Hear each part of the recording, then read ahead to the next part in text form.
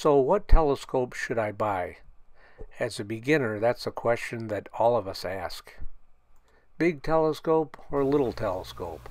I'll show you a couple of mine and tell you how I use them. So to answer the question, which telescope should I buy? My answer is, it depends what you want to look at or what you want to do with your telescope. From my experience, my little 80mm refractor telescope is great for looking at the moon, terrestrial viewing, bird watching. It turns out that this telescope is excellent for deep sky astrophotography, like galaxies, nebula, star clusters, etc. But it's not a good telescope to observe the planets. Now, my 9¼ Schmidt-Cassegrain telescope is a great telescope for looking at the planets and photographing them. I can also get high magnification of the moon with this telescope. However, my images of deep sky objects with this big telescope are not as good as they are with my little 80mm refractor telescope. So why is that? It has to do with two important concepts: focal length and focal ratio. And once you understand these two things, it'll help you choose the right telescope for what you want to do. Let's start with focal length. The focal length is the distance measured in millimeters in an optical system from the lens or primary mirror to the point where the telescope is in focus, and they call this the focal point. Now here's the important part. The longer the focal length of the telescope, generally the more power it has.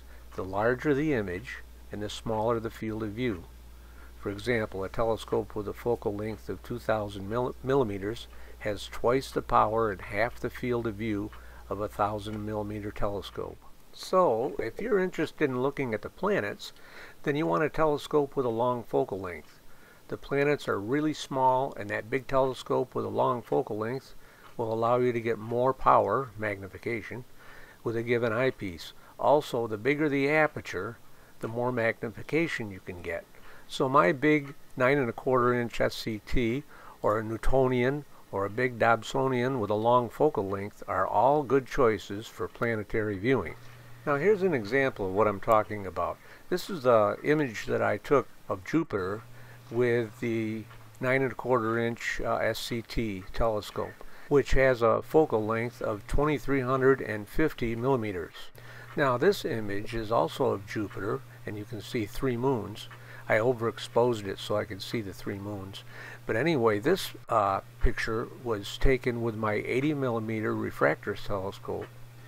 Now this telescope has a focal length of only 480 millimeters as compared with the 2350 of the SCT. So you can really see the difference in the magnification that you can get with the longer focal length. Now if you're looking for a close-up of the moon, then that long focal length gives you a shot like this. But this is with the 80mm telescope, and if you're looking for wide field view and a real clear and sharp image, then you can't really beat that little refractor telescope. Here's Saturn with the long focal length SCT, and then this next image is with a little 80mm refractor telescope. So you definitely want the big telescope if you're going to do planetary work. Here's Mars with the SCT. It would look just like a little orange dot through the 80mm telescope. Now if you want to image the International Space Station, you need something that's going to magnify that little dot going across the sky. And this is an image that I got of the space station through my Schmidt-Cassegrain telescope. So a telescope with a long focal length and a narrow field of view is good for looking at really small objects in the sky. Now for wide field viewing and imaging galaxies and nebula, you want a telescope with a short focal length and a wide field of view. And this is where number 2, the focal ratio, comes into play and is really important. Now if this is your telescope, you find the focal ratio by taking the focal length in millimeters and dividing it by the size of the primary lens or mirror.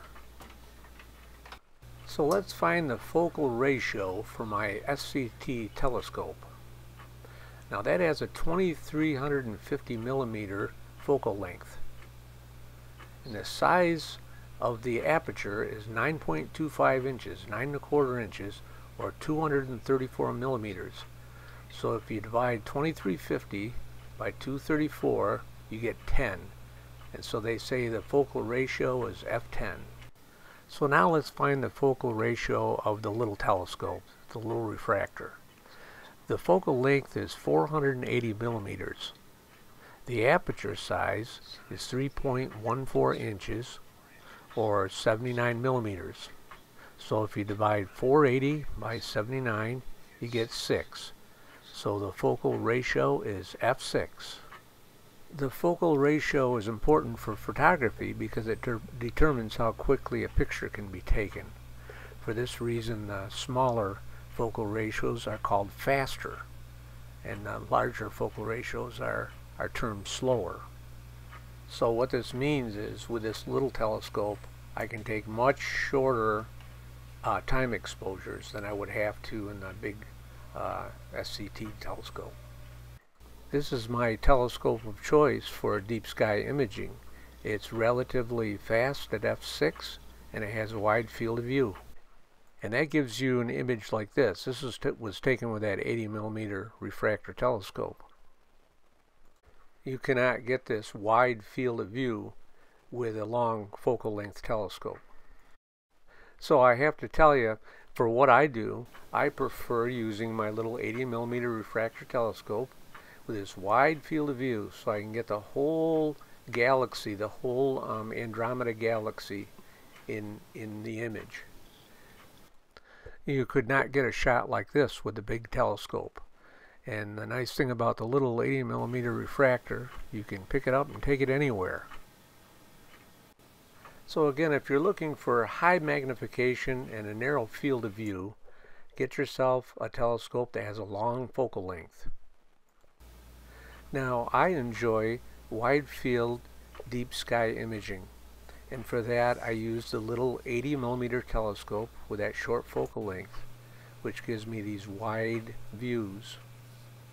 So back to our original question, which telescope do I buy?